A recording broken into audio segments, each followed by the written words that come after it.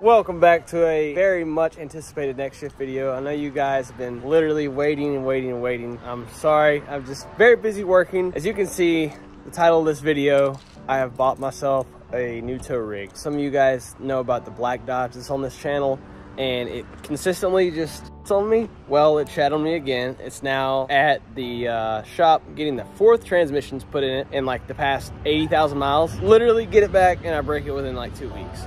Not even that crazy. It's just 68 RE problems. Guys, I love the Ram, but whenever I got this truck right here, I had to do something a little bit different.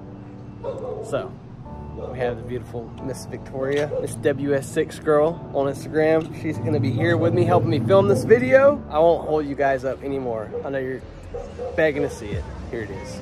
Boom! She almost as hot as you. Yeah, I got another Ram. You're probably like, Sean, you just talk so much about your Ram because of transmission problems. That is correct. But this Ram hopefully will not have all those problems because it is a 3500 high output model. So a lot of you guys might know, but some of you guys probably don't know. This model in particularly has a different trans than the other Dodges. This has what's called the Aisin trans. So the high output models have all the same transmissions that came in all the Dodge first responder vehicles, like the fire truck, 4500s and 3500s, or the ambulance. All those models, ambulance. She makes fun of me because she's from the north and she talks like a Yankee. And what? Huh? What? So it's just supposed to be a better transmission. All I care about, it just needs to not break. So yeah, here it is. It's freaking beautiful, isn't it? Isn't it so sick? And it is used. I did buy it used. Got the power steps on deck. Guys, you know I had to get the Tesla screen. I actually got this truck for really cheap, like $68,500, which is really cheap. It's a 2020 model. All these trucks are going for like 75 to 80 with this amount of miles. This year model, especially with the Aisin trans on it. Hop up in here, girl. And this thing has a freaking jamming sound system. It's got the Harman Kardon. I don't know if that's how you say that, but sounds fancy. The seats are like the jam of this truck. He's got these suede inserts, suede all right here. That little showcase girl. Voila. Got all the bells and whistles, literally every camera on this truck that you could possibly have on this truck. It's got the ones right here. It's got the cameras in the front. It's got everything. It's got the cargo light cameras, everything. You guys might be thinking, well, like, Sean, it's not your style, looks pretty stock. And it is stock until literally like right now. Thanks to our boys at Thurn Suspension Technologies. They hooked us up with literally one of the most badass and expensive leveling kits that you can buy for a Ram. So it's only gonna raise it up like 2.5 inches. But these trucks, you can actually run 37s with just a leveling kit. I know you guys see this box that I'm super excited about. We have to open that like right now. Now, I'm sure you guys can tell from the logo what this is. That's a big hose. Oh, wow. Oh, straight to the point. These are beefy, son. Holy cow. What do you young bucks call these days? Rezzies? Got the Rezzies, baby. Let's go. Literally bigger than my thyroid. Yeah, this is gonna be nuts. We opted to go with Thurn's Stage 3. These are the King 2.5 bad boys. Literally all the bells and whistles of this kit. So we're gonna get busy unboxing this. We're gonna turn this truck into something completely different. It's gonna be so sexy when we get done. Oh, wow, that's a big boy. You're a big boy. Wow, these things are meaty, dude. These are actually the radius arms. Like, look right here. These arms right here that are factory in this truck, we're gonna be getting rid of those. I told you guys, I like to spend money. Why I needed these with a leveling kit, I did it. I just think they look cool. This thing is freaking badass. What the hell's going on here? Breakfast. Oh, this is a sleigh box. And another box. And another box. So I ordered the billet and links because they were like not that much more expensive. These bad boys are sick and they're so light too. Really nice poly bushing on these deals. And then this sway bar is actually really, really nice too. Don't worry, I know I beat things up. Very nice sway bar. Super impressed with that. Honestly, the Thurn guys are killing it so far. So yeah, guys, let's get started on this install. We're going to start with just installing every single component and not videoing it whatsoever because I literally I never do that. Yeah, I just install the part and then you guys get to just see all the bacon. I just give you the bacon straight from the rip. There it is. Boom. So I know a lot of you guys may have wanted to see the install, but to be honest, it's pretty self-explanatory. You literally just drop the axle, throw in the Thurn coils, then throw in the King shocks. They send you these brackets right here, and they're pretty self-explanatory. You just cut a little chunk out to fit the reservoir, put the little bracket on, install the shocks, install the springs. I actually already installed the sway bar and the billet sway bar links, which are freaking sexy, by the way. Walk around the side, the lighting's better. Those are freaking sexy compared to all this OEM junk that was on the truck. This is just like, just crap, man. Last thing that we have to do to finish up the front of this Thurn suspension install is install these beefy Thurn radius arms. So these actually dip in just a little bit to give you more tire clearance whenever you turn and go full lock on the wheel. We have to take these ugly things out. Never done this before. I actually just looked up a YouTube video and we're just gonna get after it. All right guys, so fast forward to the next day. We actually got the Thurn radius arms installed on the Cummins. They look absolutely sweet. And not gonna lie, I already took it for a ride without you guys because I can't do the full reaction video for how good this truck rides until we get these bad boys put on. They're soft ride leaf springs, and you can see right here they're actually marked by Thurn. So Thurn designs these right here to make the Asla truck actually ride more like a half-ton truck. We're gonna put those on. We're also gonna put some long travel airbags on the back as well, so we'll still be able to tow with the truck. But right now, the biggest part and the most exciting part of this build is finally here. You guys get to see the truck fully leveled, and then we get to throw our freaking tires and wheels on. I'm about to show you guys exactly what it is. But look at the truck, like the stance is great. It's a little bit higher in the front, which those leaves are gonna fix that, but it's pretty level. Kings are looking mint under there. New radius arms looking good. But yeah, overall, the truck really does look good. So, we're about to go in here, and you guys get to see the wheel and tire package that I chose. Here it is. Light focus. Boom! 37 by 1250 truck wraps on Method simulated beadlock wheels. And these things are massive. Like, go stand by them so people can see like how big these units are. They're very big. Yeah. Oh, I want a comparison of like how big they are inside the truck before we raise the truck up, you know?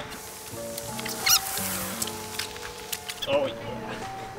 Sheesh. That's gonna look so sick.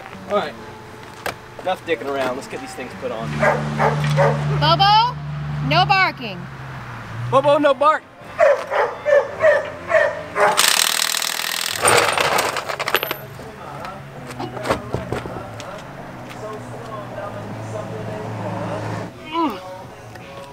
That's a unit, boy. You're a unit. I know. Thanks, babe. It's not like I'm out at 37s before or anything. Boom! I'm super stoked. It's only one tire on there. Oh, I'm so excited. Smooth maneuver, goober. Gang. Ready? Boom! Oh, look at that squat we got. Look, we're just gonna leave it just like that. Kind of like this, you know? Party in the front. Yeah, if we're in Myrtle Beach. Talking about Carolina. Isn't that Carolina? Yeah. Oh, Carolina squat. Factory lug nuts just crush and stick in your socket.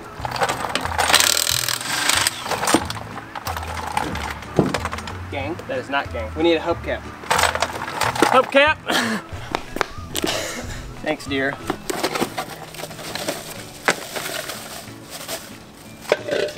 Bloop. Mucho bettero. Isn't that how you say it? No. At the same time, I don't really know, but that's definitely not it.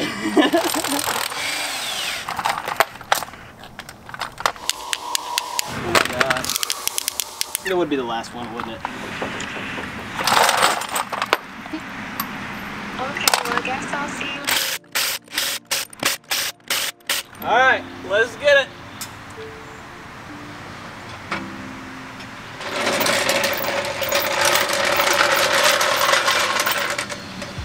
Ooh. Holy, that bit looks mean. Oh my God, babe, it looks good. Come see. Like just the profile of like the method wheel with the king and the reservoir right there, it just looks so sick. It's probably gonna rub until I cut some shit, to be honest. Wow, babe, oh my God. Oh, look at the lights in the front with it all lit up. All right, guys, this is literally my dream build truck right now. Like, literally my dream build. I've been working my ass off lately. I know a lot of you guys are gonna look at this. It's gonna give you inspiration. A lot of you guys are gonna look at this and you're gonna hate it. Don't hate that shit. Get up in the morning, grind hard, work hard, because you can do it too. Dream big, guys.